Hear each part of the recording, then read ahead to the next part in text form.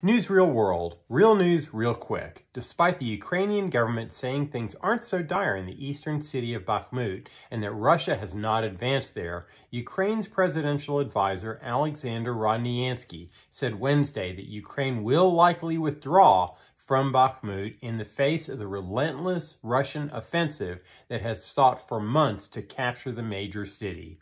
China's foreign ministry spokeswoman Mao Ning dismissed suggestions that a virus leaked from a Chinese laboratory in Wuhan caused the COVID-19 pandemic after FBI Director Christopher Wray on Tuesday said that the FBI had assessed that the likely origin of the pandemic was a lab incident in Wuhan in central China.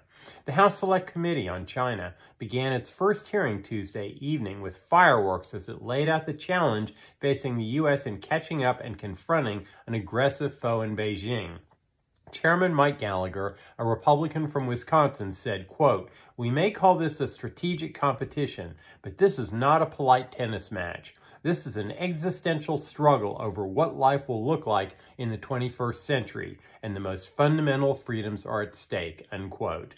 Belarus President Alexander Lukashenko on Tuesday began a three-day state visit to China and met with Chinese President Xi Jinping in Beijing.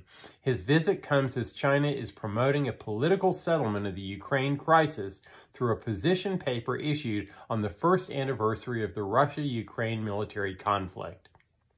Russian oil output now exceeds its pre-sanctions level from a year ago. The International Energy Agency has noted that Russian oil exports have held up much better than expected despite bans and price caps, with daily production of crude oil and condensate at 1.508 million tons per day.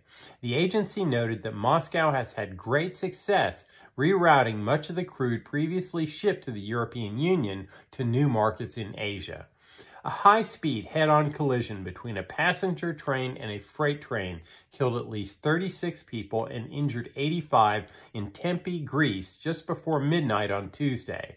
Multiple cars derailed and at least 3 burst into flames after the trains collided. And finally, Nigeria on Wednesday declared ruling party candidate Bola Tinubu the winner of the country's presidential election on Tuesday. Tinubu's all-progressive Congress party urged the opposition to accept defeat and not mire the country with court challenges. And that's the way the world is. See you next time.